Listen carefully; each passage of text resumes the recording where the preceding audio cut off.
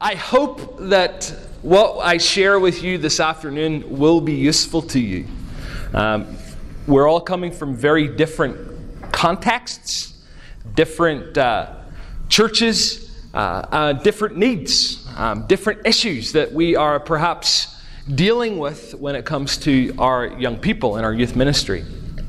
I'm coming at this subject from the perspective of a practitioner. I've been a youth pastor for 25 years, and most of my time I have served in Northern Ireland and the Republic of Ireland, right over on the edge of Western Europe.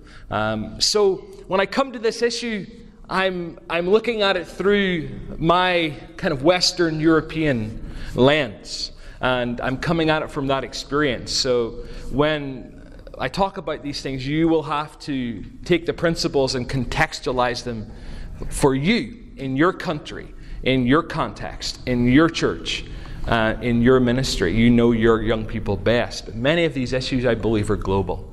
So as we think about young people, the needs of young people today are as important as they have ever been. And when we talk about pastoral care for our teenagers, we're talking about investing in lives. It's investing in lives. It's a relationally driven ministry. We'll come to that in a moment. Because the truth is, the shape of our society tomorrow is going to depend to a large extent on how we relate to the young people that we have in our youth ministries, young people in our communities today. And pastoral care is something that we're all involved in as we work with our teenagers. And as we think about what pastoral care is, this is perhaps a really useful definition. Helping young people to come to a place where they're actively enjoying and experiencing abundant life, drawn from a living relationship with Christ as Savior and Lord. The church that I work in Belfast, our Bible verse, which is kind of our mission verse for our church, is John chapter 10, verse 10. And we know that verse where Jesus says, "I have come that you might have life, and life in all its fullness." We want our young people to experience that life. And to experience that life, they've got to experience Jesus. They've got to know Jesus, because He is the abundant life. And from that living relationship with Jesus, their identity then is formed and shaped. And when we think about young people, and we think about all human beings, the Psalms are very, very clear. Psalm 139, verse 14 says, "I praise you, for I am fearfully and I'm wonderfully made. Wonderful are your works. My soul knows this very well."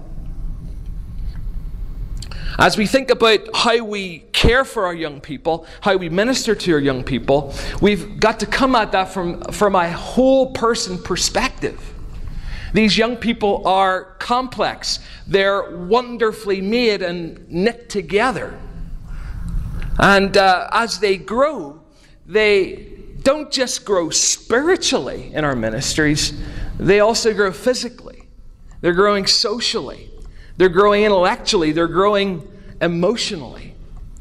And there's a lovely verse from the Gospels, from Luke's Gospel, right at the end of Luke chapter 2.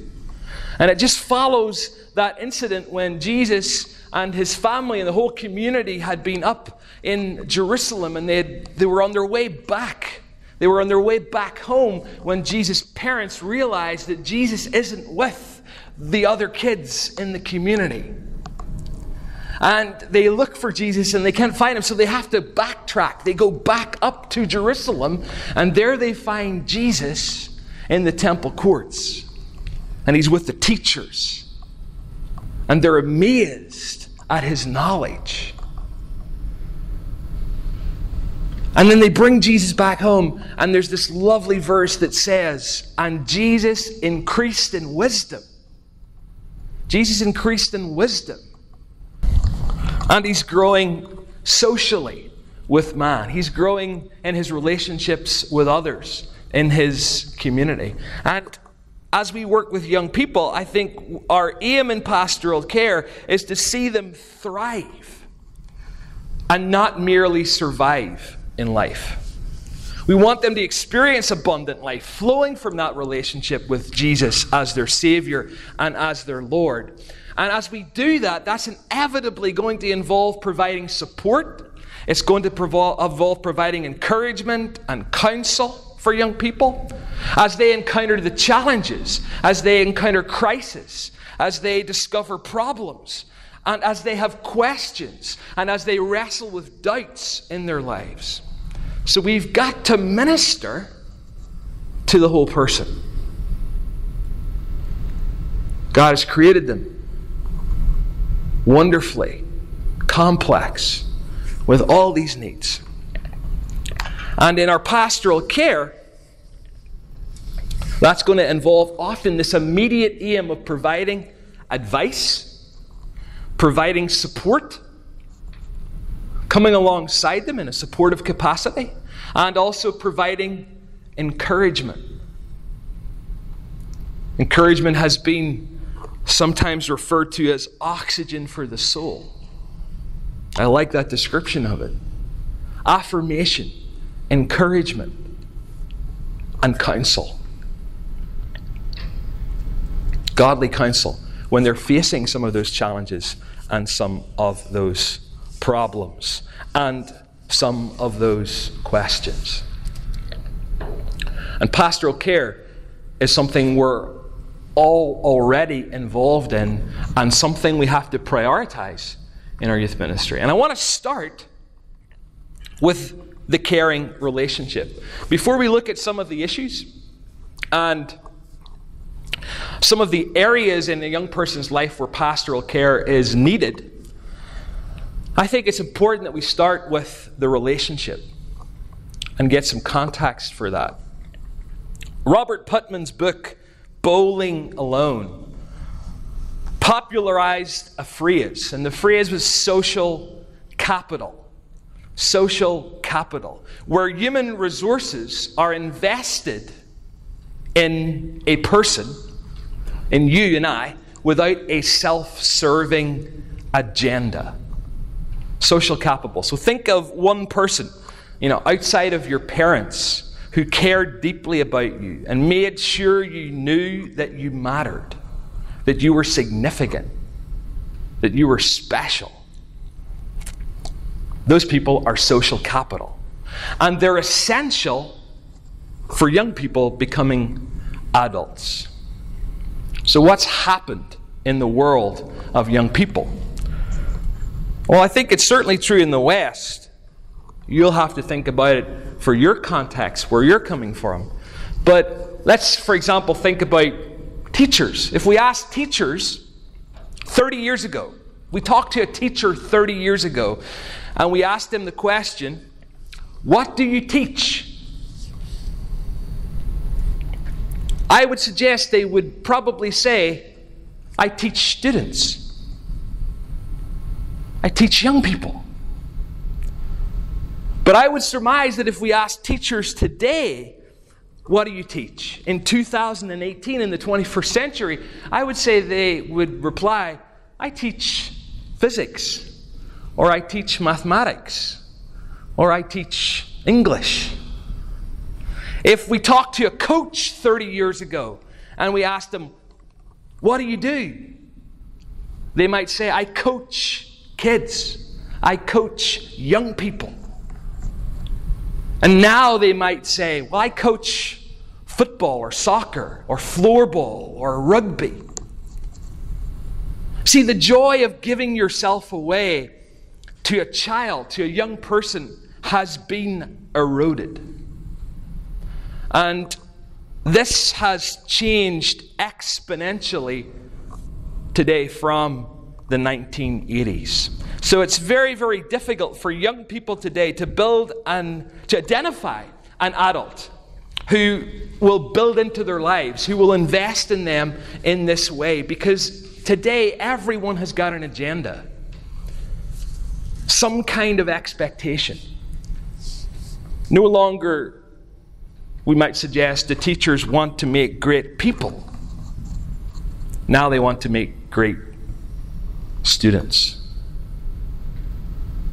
And that's not to say that we don't want our students to achieve. Of course we do. But we don't want to see their intellectual development, their academic development, at the expense of their emotional development, their physical development, their social development, their spiritual development.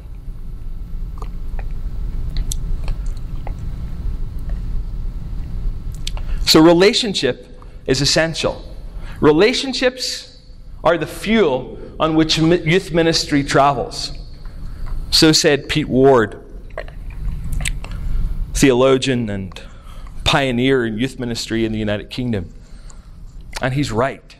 Youth ministry is the essential currency of relationships, or the essential currency of youth ministry. And everything we do in youth ministry should be relationally driven. In youth ministry, those of us who are involved in that, that's our calling, that's our role. We don't do it to run programs, though we run programs. And we want those programs to be excellent. We want those programs to be engaging and creative. But we run those programs to give structure to the relationships that are being built with the teenagers, with the young people who come along. Effective youth ministry is relationally driven. We've already acknowledged, though, that there is a lack of social capital in society around the world today. And in the 1980s, in the late 1980s, studies showed that young people were hurting more than ever in the United States. There were doubling divorce rates, increased suicide rates. And in 1989, the Carnegie Institute attempted to understand why the young people of the 1980s were less stable than their counterparts from the 60s. And they came up with two conclusions. The first one was this: that the ongoing support, adult support and guidance offered to young people had decreased at a significant rate. There was less and less adult involvement, adults other than parents, and often parents too, less adult involvement in the lives of young people. While at the same time, as adult support was decreasing, the skills that were needed to reach adulthood had risen at the same rate.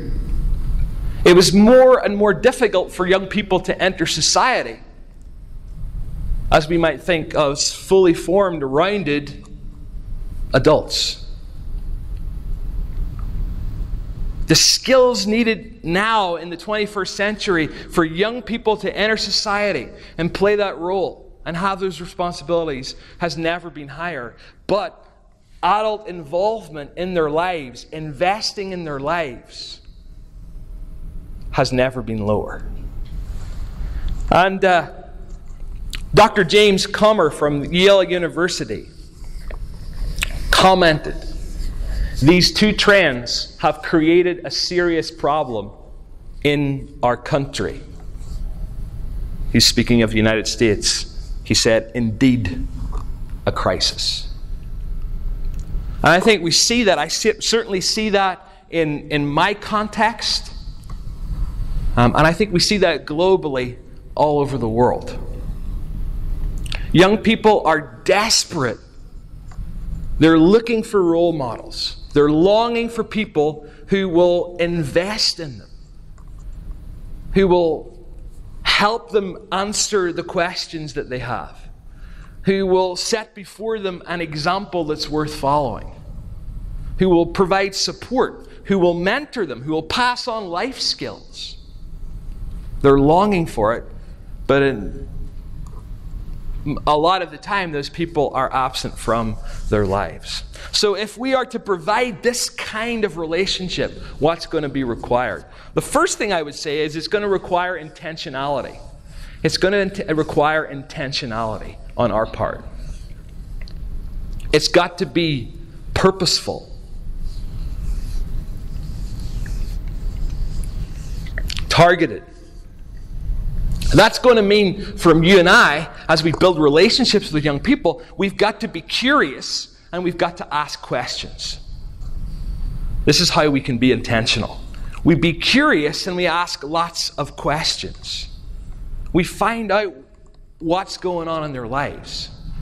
We find out what makes them tick, to use that expression. What they're excited about. What they're facing.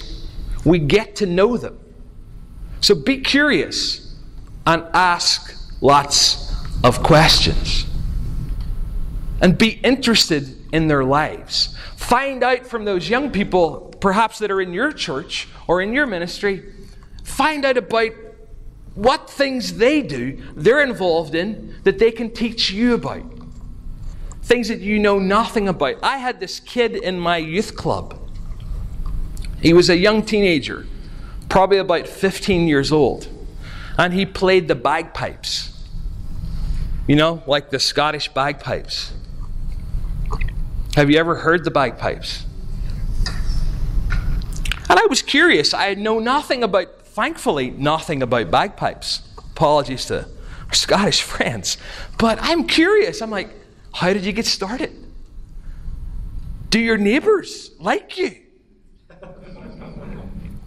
And he wasn't just a bagpipe player. He was a champion. He was a world champion at playing the bagpipes in his age group. And he schooled me. I learned a lot about the bagpipes. But more than that, here was a young person who, after that conversation, looked at me and recognized here was someone who took an interest in his life, took an interest in a part of his life, and wanted to know about that. And in wanting to know about that, wanted to know about him. It's a very, very simple example. So be curious. Ask lots of questions. Follow up on significant conversations. That's so important. And as well as being curious and asking questions, practice hospitality. Be generous with your life. Involve young people in your everyday life. Let normal activities with you, with your family, become unique opportunities for connecting with young people. One of the things that in my family, my wife and I love to do is to have young people come to our home for dinner. Because for many of them, they never sit down with a family to have dinner around the table. And that's a significant event. To model these practices and these healthy, life-giving family practices with them. Be generous with your life. Practice hospitality. Laugh together. Laugh together. Find opportunities to laugh. Who here likes to have fun? I sure hope so. I sure hope so. You don't laugh with your enemies. Do you? Of course you don't. You laugh with your friends. You laugh with your friends. Laughter is a leveler. It breaks down barriers. Create opportunities to laugh together and to solidify relationships. And another key point as well is pray together. Praying together. Strengthening bonds. So as you're intentional, those are just some simple suggestions. Be curious. Ask questions. Follow up on significant conversations. If someone has shared something with you, follow up on that. If you've been talking to a young person and maybe they've disclosed that they're concerned about a test that they have to take, some significant event that's going on or coming up in their lives, the next time you see them, Remind them about that. Talk to them about that again. How did that go? Send them a message. Say, I'm praying for you. I'm thinking of you. I'm remembering you. It communicates value. It communicates love. Be generous with your life. Practice hospitality. Laugh together. Pray together. Be intentional. The other thing that I think is important for us to do is to understand youth culture. To understand youth culture.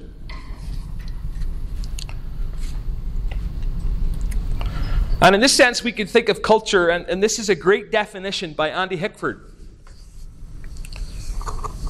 Culture is experienced more readily than it can be described. It is the air we breathe. It is the water we swim in. It's everything about our background and environment which shapes the people we are. Culture is the air we breathe. It's the water we swim in. It's the environment which shapes the people that we are. And when we think about youth culture, we're thinking about something which is really one global subculture. These. It's great. One global subculture.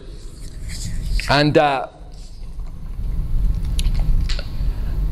I'm sure if I sat down with your teenagers, wherever you serve, and I talked to them about what they were listening to or what they were watching, many of those things would be exactly the same as the teenagers that I spent my time with in Belfast. They're watching the same movies. They're watching the same YouTube videos. They're listening to the same songs. Right? It's this global culture. And it's expressed, and it's contained in, and it's more than music, movies, videos, teen magazines, advertising, the internet, TV. But it's incredibly powerful. And I want to pause for a moment and think about the significance of this and the influence of popular culture, particularly the media, on young people over the world.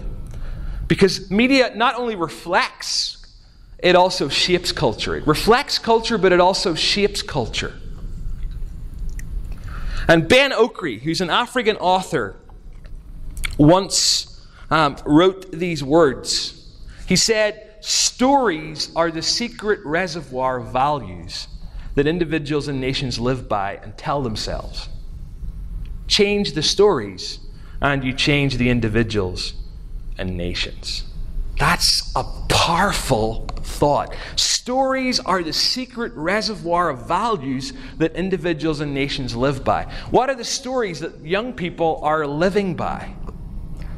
They're the 3-minute rap songs and pop songs that they're listening to in their earbuds, on their smartphone. They're the YouTube videos that they're watching, the YouTube stars that they're following. They're the magazines that they're reading. They're the TV shows that they're binging on Netflix. They're the secret reservoir of values that are shaping their principles, shaping their lives. It's both reflecting culture, but it's also shaping it. And some of those stories are heartbreaking. Some of those stories are destructive. And the good news is, brothers and sisters, don't we have a better story? Don't we have a better story to share? Because if we change the stories, we change individuals who change nations. So we have to be cognizant of what they're listening to, what they're watching, because it sets standards. It prevents unchallenged norms in a moral vacuum, the world that they're living in today. And it creates an image. Youth culture creates an image, the ideal image that's sold to young people. So fashion and the illusion of beauty communicates this idea that worth is measured by what you own, by how you look and what you do, rather than your identity as an individual created in the image of God.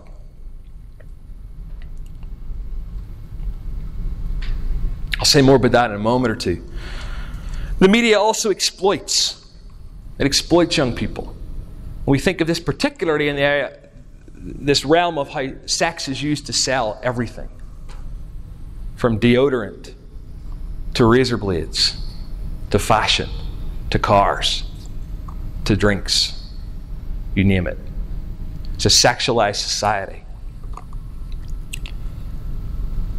But let's not all be negative, because the media can also entertain. Many of us enjoy it. It entertains. It can be positive. And it can also be negative. People can amuse themselves to death. What we've got to teach our young people is how to watch the media and listen to the media with their eyes and their ears open. And to critique it through Scripture.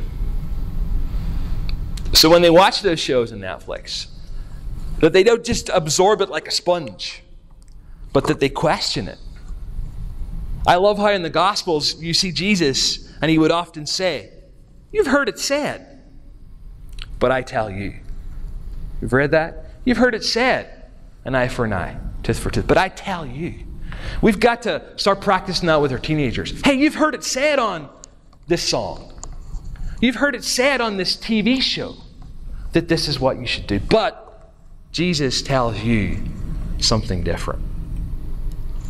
We've got to be aware of how youth culture is impacting and shaping young people. And that's a whole other seminar that I don't have time to do this afternoon. So let's move on. We have intentionality. We have understanding youth culture and the importance of time. The importance of time. If we're going to be effective in pastoral care and investing in the lives of teenagers, it's going to require time.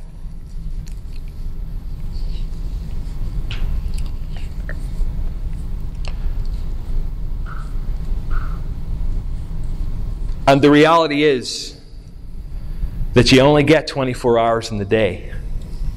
You only get 7 days in the week. You can't make time. You can't make time to invest in people. You have to take time to invest in people. You have to take time sometimes from other things. And this is where we've got to work strategically, work smart, to ensure that our young people in our ministries, particularly where maybe those ministries are large, have adults, leaders in their lives who are consistently devoting their time, taking time to invest in them. I'm more and more convinced in youth ministry. It's not enough for young people to see their leaders just at the youth group, and then they don't see them again until the next week that they come to church or to the youth group. What happens is that Christians become phantom Christians. They kind of float in and out of their lives. And they're absent from their lives the rest of the time. We've got to get creative about how we can be present in their lives.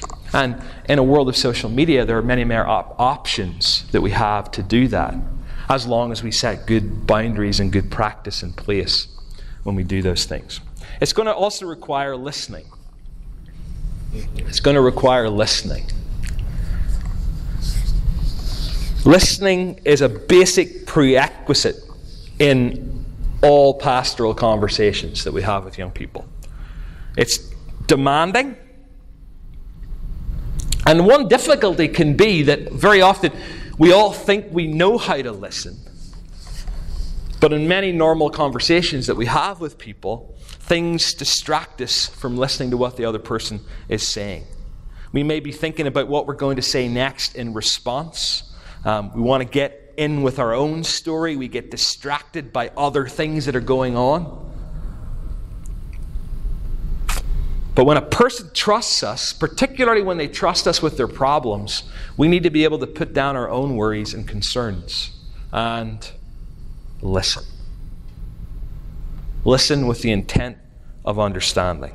And that's going to involve more than just giving passive or half-hearted notice to the words that come from another person. It's going to involve setting aside your own biases and preoccupations so that you can concentrate on what that person is communicating to you. It's going to involve us avoiding subtle verbal or non-verbal expressions of disapproval. If someone is sharing something with us and we find it offensive or we don't agree with it. We've got to use both our eyes and our ears when we're ministering to young people to detect messages that come from the tone of their voice and from their posture, from their gestures, from their facial expressions, or other non-verbal clues.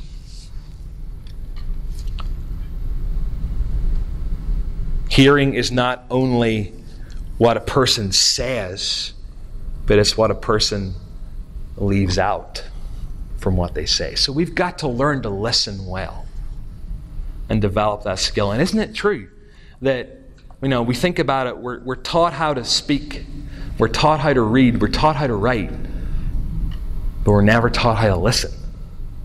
And that's something we can all become more effective at and invest in that skill.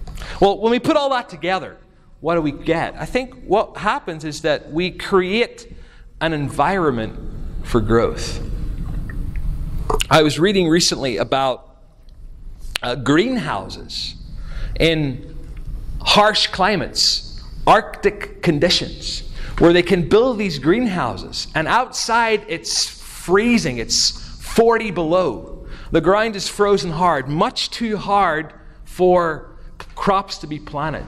But in these large industrial-sized greenhouses, they can plant the crops.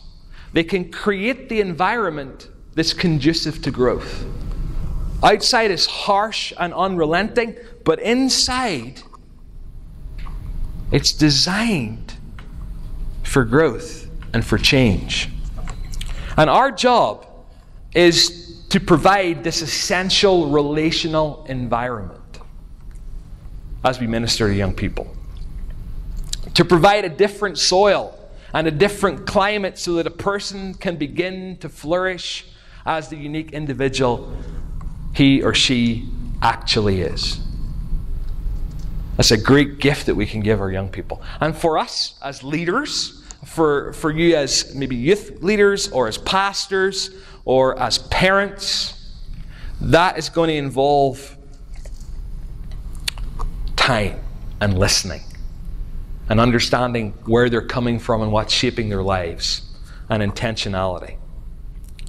And it's going to involve also, on our part, that we be congruent as people, that we be authentic, that we give them the gift of unconditional positive regard, that we ensure that young person feels prized and valued, and that we give them empathy, that we could communicate to them we understand what's going on in their lives. So that's the caring relationship. The teen world, the world that young people are in today. I mean, think of it in this way. I've heard it described like a corridor, like childhood is like a long corridor, and there are all these doors going off that corridor. And perhaps in childhood, those doors are locked. But when they get to adolescence, all those doors are open. And there's all these different options and choices they face as they walk down the corridor of adolescent development as they're growing in their lives. Things that previously were shut off to them, closed off to them, are now wide open, enticing them to come in. So we have this increased access to unlock doors. And issues, for example, like self-harm, where we have young people dealing with this, the challenges and reality of stress and anxiety, and looking for coping mechanisms, and sometimes finding these coping mechanisms in destructive coping mechanisms like self-harm. So a big question for us in our ministry is, do we teach our teenagers to deal with stress well? Do we ensure that there are protective factors in place in their lives to help them cope with the challenges of the modern world that we're in today? Do we help them to maintain emotional health and well-being? I believe that in our youth ministries, if we're not teaching about these things, we're failing our young people. We're failing our young people. Just this last week, in fact, last week and on Sunday night past in my youth group, my young people were exploring the topic of emotional well-being. We were looking at it from a biblical perspective. We wanted to talk about this issue and to say to them, guys, Jesus has something to say about this. The Scriptures have got something to say about this issue that you are dealing with, that you're living with, that your friends are dealing with. How do we respond to it? What knowledge and skills can we give you to help you cultivate emotional health and well-being? Are you with me? Is this making sense? Is this helpful? It's a lot of talking for me, but we'll keep going, all right? Stress and pressure. Stressed generation. Some have said the most stressed generation. Not to say that generations before haven't dealt with stress, but there's something about our modern world that seems to be increasing the levels of stress that young people are living with and dealing with, and I'll mention more about that in a moment or two. And then, of course, we have the internet and social networking. The proliferation of social media, social networking, has created all kinds of problems. It's an increasingly complex social world that young people are living in. The research and the investigations and the studies that are ongoing are actually showing that social media is actually rewiring teenagers' brains and how they think. Alongside that, we have the risk and the reality of fake relationships. And the problems that creates, the risk that creates for young people. But there's also for themselves, where they can have oneself online that's a very different self from the young person in the real world. Does that make sense? Fake relationships. And then, of course, the breakdown of privacy.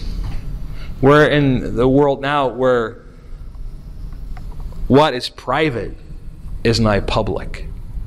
I once watched a young person from my youth ministry have an argument with his mom on Facebook. I mean, I guess he was probably in his bedroom somewhere on a computer, and she was maybe downstairs in the kitchen or the living room on a computer. And they're having this, he would post something, she would post something, and he would post something. And it was this full-blown argument on Facebook. And then other young people would chip in, and they'd be like, that was a little harsh what you said right there, And it was this, something that should have been private was all out there in the world. We have this breakdown of privacy. And then, as I alluded to earlier, there is the myth of perfection. The myth of perfection. Young people in the world today are told that they have to look perfect, they have to act perfect, they have to be perfect. The culture sells this illusion of perfection everywhere. The Scriptures say, to all perfection I see a limit. There's only one who's perfect, and that's God. But what incredible pressure is being placed on young people in the world today. I remember one of my daughters coming home from school, and she was talking about another girl in the class who was upset that day because she'd got a result from a test. She'd got 80%. She was upset. She was scared to go home. And I said to my daughter, why was she scared to go home? 80%? If I got 80% in anything, I'd put it on the wall and frame it. She said, well, last week she got 95. And she was scared to go home and say that she got 80% because it would be a disappointment. what are we doing to our kids? That 80% is never enough. There's something about our world that causes these problems. So we've talked about the importance of the relationship. We've talked about the world of the teenager. And let's very briefly comment on needs. Because needs of teenagers are something that we also have to be aware of in pastoral care relationships. And Maya Kelmer-Pringle, in her writings, many, many years ago, she proposed that young people have these significant needs. The need for love and security. And it's probably the most important need, as it provides the basis for all later relationships in their lives. On it depends the development of their personality, the ability to care and the ability to respond to affection and to love. A continuous, reliable, loving relationship with their family and then with a growing number of others. Those things can help meet that need. Love and security gives a young person a sense of worthwhileness. And then, of course, there's the need for new experiences.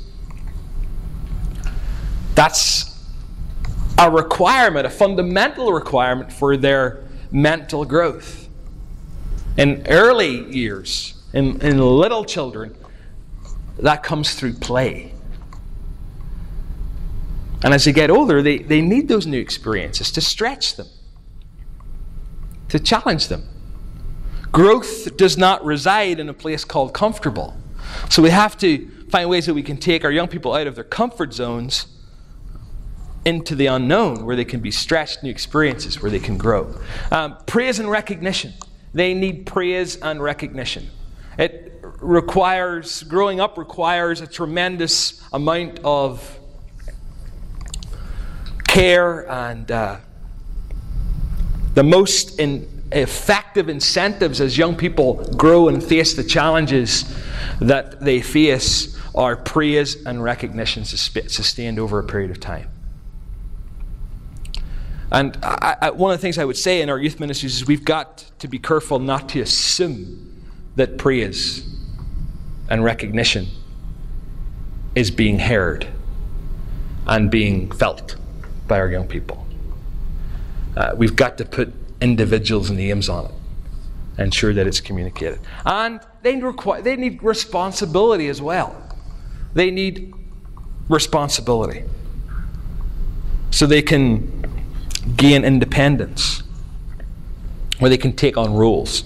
And as I think about this, some questions that we might surmise for those of us in youth ministry, for those of us in the church, is what are we doing as a youth ministry or as a church to intentionally communicate love to young people? What are we doing to provide significant new experiences for them that will stretch them, that will enable them to grow?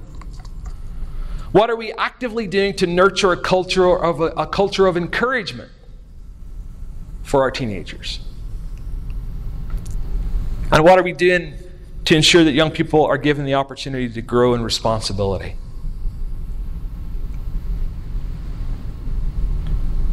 Tapping into their enthusiasm. Yeah, for sure they're going to make mistakes. They're going to blow it. It's not going to go well all the time, but those are great opportunities for learning when we make it explicit. And if that relationship is alongside it, it's incredibly powerful. So, as we pull all this together then, what are the areas of a young person's life where pastoral care is needed?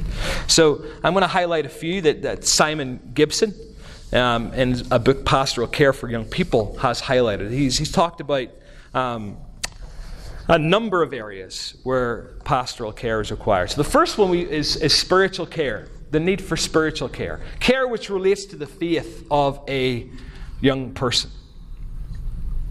And of course, in the church, in Christian ministry, we want to see those we are responsible for, those young people that we work with. We want to see them know Jesus, We want to see them grow in those relationships with Jesus. And we want to see them show Jesus to the world. We want to see them equipped that they can be disciple makers amongst their peers. That they can be catalysts for change in their generation, in their world. So we want them to develop a relationship with God, and we want them to grow in their understanding and in their knowledge of God and of the Christian faith. And at the heart of true spiritual care lies this awareness of the fact that they have deep inner needs. Those needs for love, those needs for significance, and for meaning that we've already mentioned. So we present Jesus to these kids, and we work as hard as we can, praying for their salvation, for their sanctification, that they look more like Jesus in their character, and they act more like Jesus in their priorities. And we long to see them grow and develop a mature faith, an adult faith, the kind of faith that Ephesians 4 talks about, where they're not going to be blown about by the ideologies and the ideas and the lies that they're faced with in this modern world. So there's a need for spiritual care. There's also a need for motivational care. Young people are, as all human beings are, motivational beings who act and who pursue plans, and they pursue aims, and they pursue goals. And we have to provide motivational care. We have to be aware of what motivates them. And we have to help them think through, what are their goals in life? What are they living for? What are their objectives? What are their coping mechanisms? What are their survival strategies that they're using? And we help them become spiritually mature so that they might progressively follow the will of God for their lives. I think one thing that's really good to get a hold of as we think about providing motivational care is understanding right from the outset that young people are not like adults. They don't think like adults. And they're in this journey of transition. If I could sum up the teenage years in one word, I would use the word transition. They're changing. And it's almost as though the culture hits the pause button and they get this space to figure out some big questions in life. So when G. Stanley Hall first coined the phrase adolescence, way back in 1900, in the early 1900s, he looked at adolescent development as a period of about 18 months from childhood to adulthood. Like an 18-month window for children to transition to become an adult with adult responsibilities. And here we are in 2018, and adolescence begins in puberty, begins in biology, it ends in culture, which means that adolescence now extends right into the mid-20s. And maybe even beyond. There's lots of 30-year-olds who are sitting around in their bedroom playing Xbox. All right? So adolescence today is a process of many, many years. People are trying to figure out some tasks, 3 basic tasks. The question of identity. Who am I in the world? Who am I in the world? Who am I? The question of autonomy. How am I unique and different? Do I have power? What's my unique contribution? Do I matter? Can I make a difference? Can I exert influence? And then this third question, this question of affinity. Where do I belong and to whom do I belong? How do I relate to others? And of course, as believers, we see identity as a theological term. And your team's quest for identity is all about living up to the norm in the world around them. But God's understanding of identity is rooted in creation. It's rooted in redemption. It's rooted in calling. So before the foundation of the earth, God knew our teenagers, and He loved them, and He called them very good. And they were created theologically on the sixth day as a human being in His image.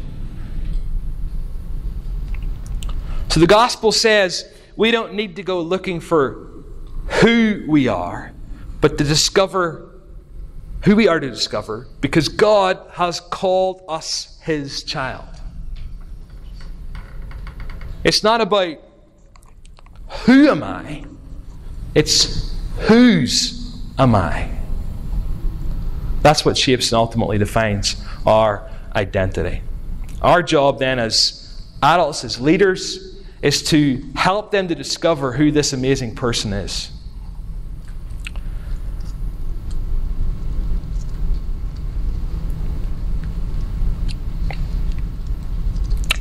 So they're motivated often by these tasks. And a lot of the things that we see young people do, and a lot of the mistakes that they made, and a lot of the negative behavior that sometimes they demonstrate and display is because they're struggling to accomplish these tasks. And they're not making a great job of it. So one of the things I think we need to do is we need to be patient. And we need to have understanding. And we need to have empathy. My mom used to say to me, maybe it happened in your culture, in your language, but my mom used to say to me when I did something stupid, something foolish, she would say, "Paul, act your age. Act your age." And I was. She just didn't realize it. I was 14 and I was doing what 14-year-olds do. Stupid stuff. Not thinking through the consequences of my choices. Not realizing that if I do this, it's going to result in this. I wasn't able to foresee that. So I was acting my age. And here's the thing now today in the world that we're in. All of us in the room, we were a teenager once. There was a point in my life when I was 16. It's a long time ago. Youth ministry did this much damage to me. Right? I was 16 once. But I was never their age. You were 16 once, but you were never 16 in 2018. So what we've got to do, those of us who are older and more mature, and who've lived a little longer, whenever we see young people make those mistakes, we've got to really resist that urge to go, well, in my day, I know what it's like. No, you don't. No, I don't. Because we were never their age in the world today. So we've got to be empathetic to what's going on in their lives. And be patient with them as they resolve these tasks. That's a huge part of pastoral care, that sense of understanding. There's then the need also for cognitive care. The need for cognitive care. And this relates to the mind and to the thinking of a young person. So through the caring process, we help them understand how they think, what they're thinking, and how their thoughts have an impact on their choices, and particularly helping them to identify when thoughts are wrong, when they're unhealthy. Because thoughts influence emotions, thoughts influence actions. And we've got to help them to think biblically about their choices and their goals and what they're aiming for in life. And we've got to help them to be able to identify when they encounter unhealthy choices, when they encounter lies, unhealthy thoughts, and when they encounter destructive thoughts. And one of the things that I've been talking to my teenagers about is whenever they're thinking about something, think of it like a ball that you catch. You catch that thought and examine it. Is it a helpful thought? Is it true? If it is, keep it. But if you can identify it as being unhelpful, as being unhealthy, then you've got to reject it. And you've got to replace it with something truthful and good. So for a young person who's struggling, for example, with the thought of, I'm worthless. I'm worthless. If I wasn't here, I remember a young person in my youth group one time said to me one night, he looked really down, and I went to him and I said, what's wrong? And he said, I don't think if I was here. I said, if I wasn't here, I don't think anybody would miss me. That's one of the saddest things I ever heard a teenager say. If I wasn't here, I don't think anybody would miss me. That's an unhealthy thought. You got to catch it, reject it, replace it with something else. What's the Scripture say? We know. The Scripture says, you're of great worth. You're worth Jesus to God because that's the price He paid for you. The value He places on your life is equal to the value that He places on the life of His beloved Son, because He gave Him so that all might believe and all might have everlasting life. So we've got to teach our young people to think biblically. I'm rushing through these areas, but this is important too. There's the need for cognitive care, and that's connected to this one, the need for emotional care, as we think about our pastoral care with teenagers. Feelings play a really important part in our lives. They influence our thoughts, vice versa, our decisions, our actions, and they also kind of stimulate further emotions within us. And so what we have to do with our young people is provide care which involves helping them face their feelings, identify their feelings, and to understand why they feel the way they do about whatever it is that's going on. And then discover constructive emotions that result from a Christ-centered life that we find in Galatians 5. And we could think of very commonly experienced and frequently experienced emotions that young people face, like anxiety, guilt, fear, anger, sadness. Feelings are not random. Feelings are always about something. Emotions are always about something. And what we have to do is help them cultivate and nurture emotional intelligence. It's one of the great gifts that we can give our young people, and they need it desperately in this modern world. So it's important to take note of our feelings instead of ignoring them, because it's part of who God has created them. It's part of who God has created all of us to be. So our emotions can help us grow our sense of self-worth. Emotions are how we know that we're taking care of ourselves, or how we know when we're not taking care of ourselves. So think of the example of a referee on the football pitch, the soccer pitch, blowing the whistle. When he blows the whistle, it's blown to flag up an issue.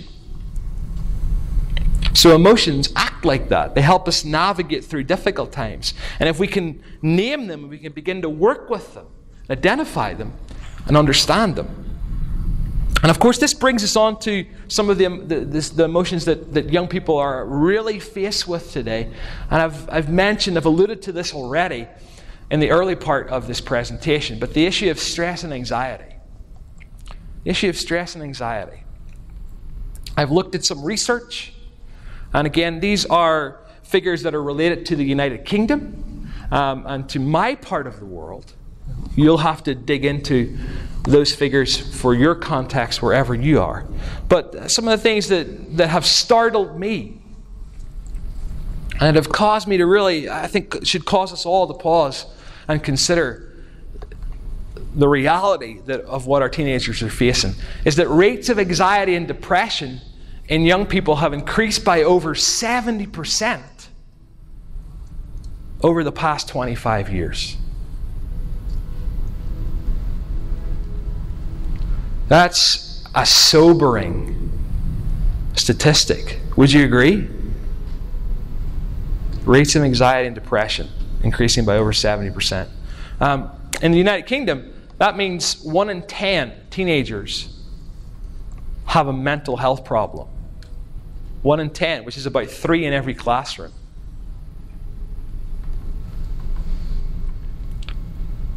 Half of the problems with mental health issues start before the age of 14 with young people. 45% of young people feel anxious about their body image, how they look, identity, how they're seen. 37% worry about schoolwork, the pressure of academic achievement. Research suggests that young people who are heavy users of social media, spending more than 2 hours per day on social networking sites like Facebook and Twitter and Instagram, are more likely to report poor mental health.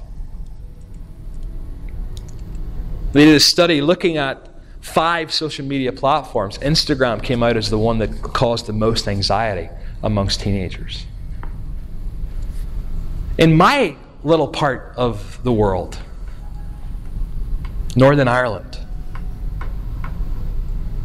wonderful place. A little corner of the United Kingdom. A recent research by the Prince's Trust charity discovered this. 44% of young people in Northern Ireland say they have experienced a mental health problem. This was the one that grabbed me. 68% reveal they always or often feel stressed. Way over half of our teenagers always or often feel stressed. 60% said they always or often feel anxious. 33% reported they always or often feel hopeless. And I think that's tragic. 25% think they put too much pressure on themselves to achieve success. And all this culminates in, for the UK, British teens have the second lowest mental well-being out of 20 major countries.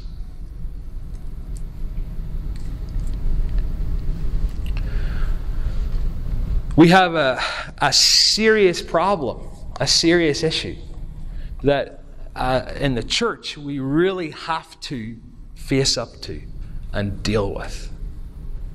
And we have the good news, and we have the resources, and we have the hope to give to these young people and these adults who are dealing with these issues as well. Well, what is it about the teenage years that perhaps make it more stressful and make it more anxious? And I think there's a couple things just to bear note of as we come to the end of this. There's the stages of life that they're at. There's some significant things that are happening at this stage of life. There's a lot of exams. A lot of exams are taking place. There's a greater knowledge of the world. The world in 2018 is a very small place. And we experienced that this week at European Leadership Forum, don't we? And it's wonder.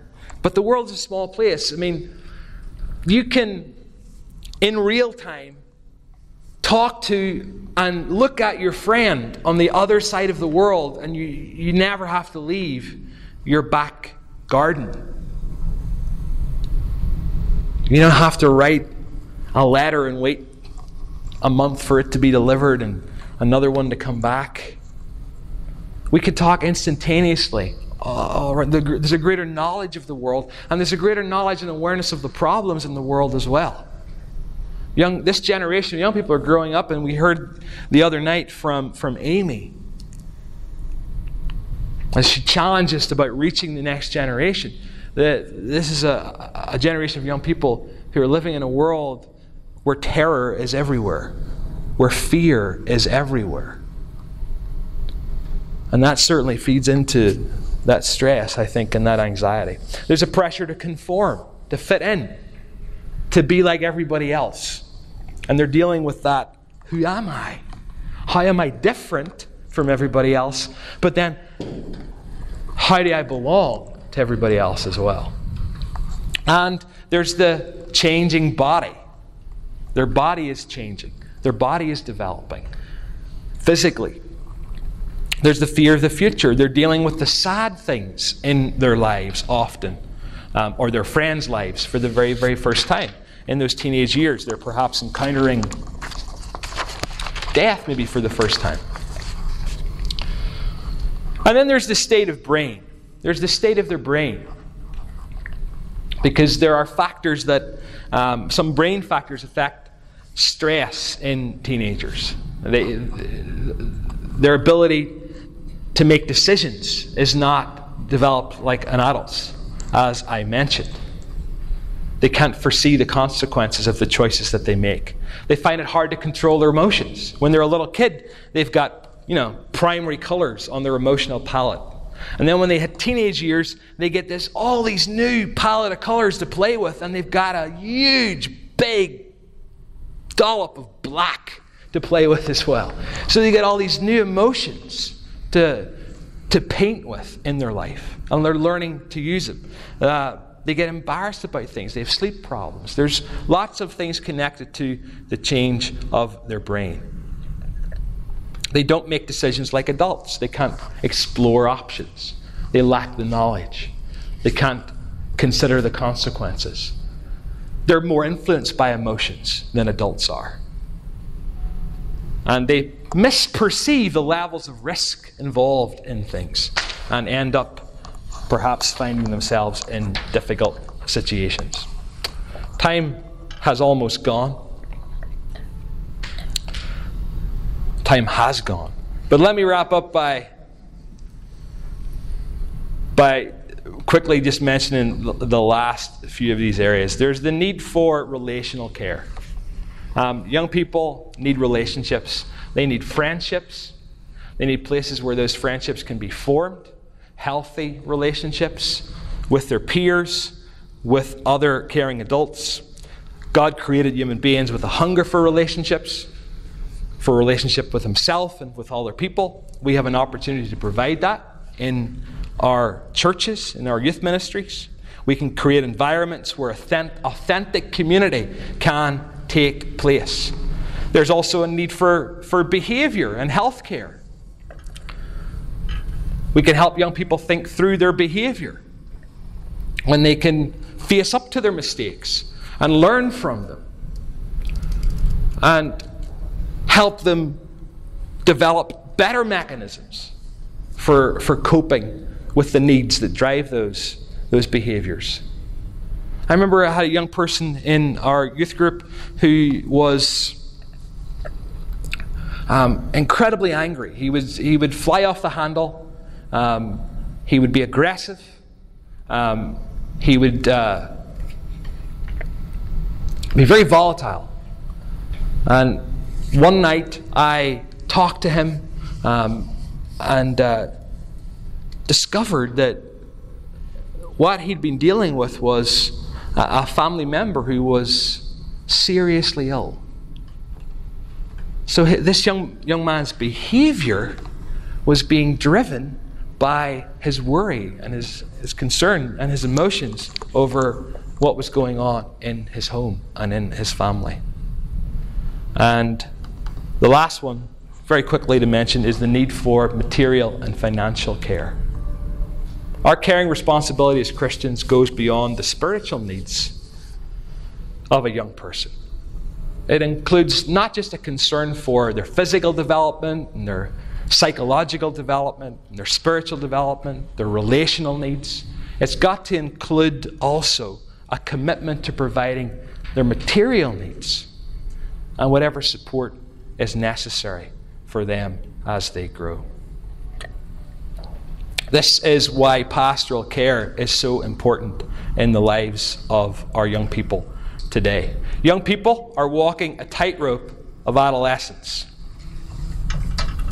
making that journey from dependence to interdependence, trying to figure out who they are in the world. What does every young person need? Chuck Clark's referred to it as a tightrope of adolescence. And what every young person in the world needs as they make this journey from childhood to adulthood is they need the safety net of support beneath the tightrope. And we can provide that safety net for them as we provide those relationships, those intentional relationships, where we communicate care, where we communicate love, where we listen, where we give them time, where we pray for them, where we seek to see the Lord transform their lives and see them not just survive, but thrive as followers of Jesus in the world. Lord God, we've spent a little bit of time this afternoon thinking about pastoral care for our teenagers. We've thought about the world that they are in. We've thought about the needs that they have. We've thought about the challenges and the issues that they're facing today, thinking particularly of those issues related to their emotional health and their emotional well-being. And our heart breaks for our young people, Lord. The young people in our churches and in our youth ministries, but also those young people beyond the walls of our churches, in our communities, in our cities, our towns, our nations, who are without hope and without Christ in the world, who are longing for love, who are longing for belonging, who crave new experiences, praise and recognition and responsibility. And we thank you that in the church we can provide and meet these needs. Help us to do that. Help us to be men and women who listen, who empathize, who affirm, who direct young people to the help that they need, who enlist others in that process of care. And when we need to, on those occasions when it's very serious, where we can refer them on to specialists who can provide the care that's so desperately needed. Thank you for our teenagers. Help us to build those relationships. Help us to see their lives transformed. And we ask it in Jesus' name. Amen. Thank you. God bless you.